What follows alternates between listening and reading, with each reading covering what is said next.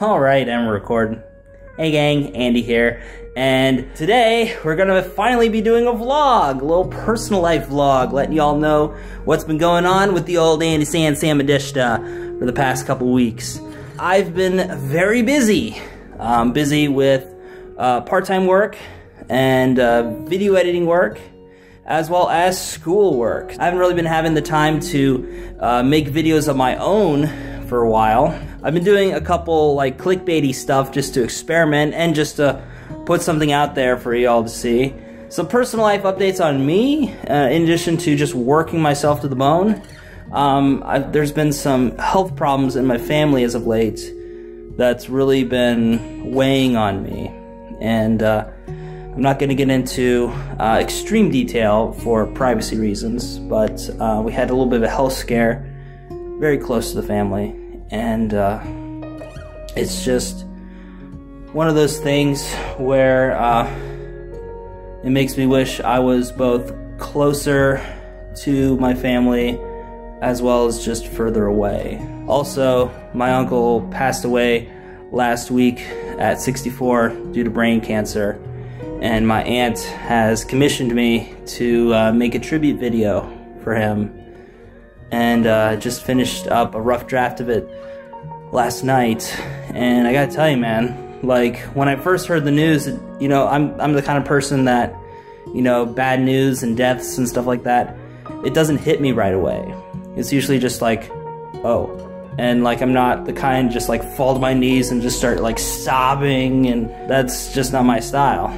But it usually takes a couple days, maybe like a week or two, and then it's just like, you know, it just kind of all hits me at once.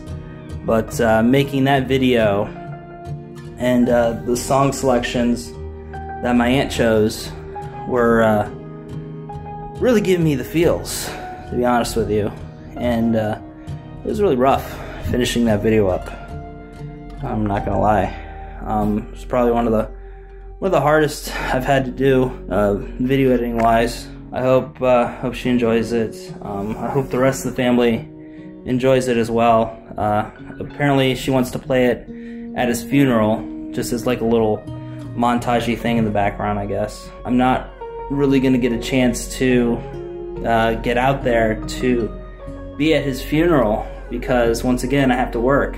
Working both the part-time job as well as doing video editing gigs, and then still trying to do well in school. I'm doing a lot better than I was last time, but you know, it's just, I always feel like I can do more and that I have time to do more. But it's like time is just going by so fast. Like right now it's almost 5:30 in the afternoon, and I was sitting here recording this little vlog, and it just feels like, you know, time is just passing by so fast. Be sure to stay in contact with your relatives, because you don't know when the next time will be the last time. You know, I remember the last time I actually saw my uncle was at a family gathering. Gosh, it had to be last year actually, when my brother graduated from high school, and we threw like a big party over at my aunt's place, and you know, he was just getting out of chemotherapy, was doing really good, things were looking good.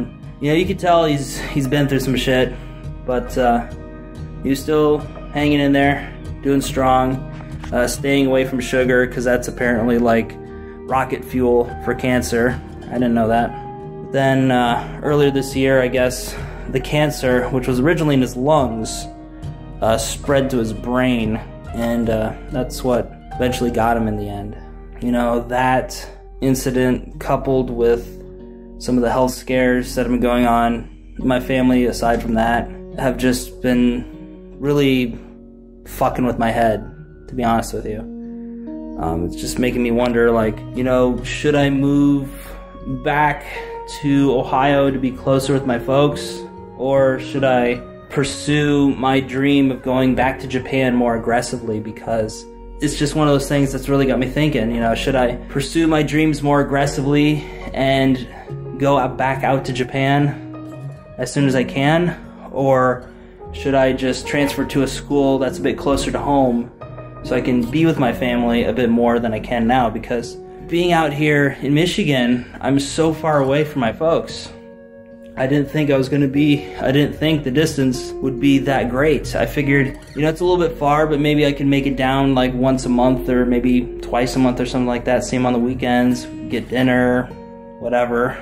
But, you know, having to pay the bills and stuff like that out here and trying to catch up has just been really wearing me down. But on the other hand, it's also making me see that maybe I should pursue my dreams a bit more aggressively, because it's making me think, you know, just like, the fuck am I doing here? Like, what the fuck am I doing here? You know, it just feels like such a step down from being in Japan, you know, just going from every weekend going out and seeing someplace new, recording someplace new. And it's not just about me, but also showing my friends and my family what life is like out in Japan. You know, my mom would always light up whenever I'd share something on Instagram or share a video, and she'd be like, oh, that's a really cool place, Andy. And the rest of my family would too. You know, some of my cousins would be like, wow, I didn't even know that was in Japan. It just, I don't know, I'm torn. I'm really torn. Because, you know, even when I was in the Navy, I would miss out on births, birthdays, deaths, anniversaries, weddings, all that stuff. I missed out on a lot in my 5 years being in the service. And now that I'm out, you know, I wanted to be there more for my folks and be there more for my friends. But I haven't been there for anybody, not even myself. But, you know, the point being is that the whole thing has just got me torn on whether I want to transfer over to a university in Japan to continue out my education and get a job before I graduate, and then transfer from a student visa to a working visa, or just transfer to a place that's a bit closer to home and finish out my degree, then get a job and go back to Japan. Because either way, I want to go back to Japan. I miss it too damn much to do anything otherwise. That's about it. I didn't really have any good way to end the vlog. So if you're still around, I want to thank you guys for sticking around this long in the vlog. And that said, this is TheAndySan, signing out for now. And as always, we'll see you next time. Catch you later, guys. Bye.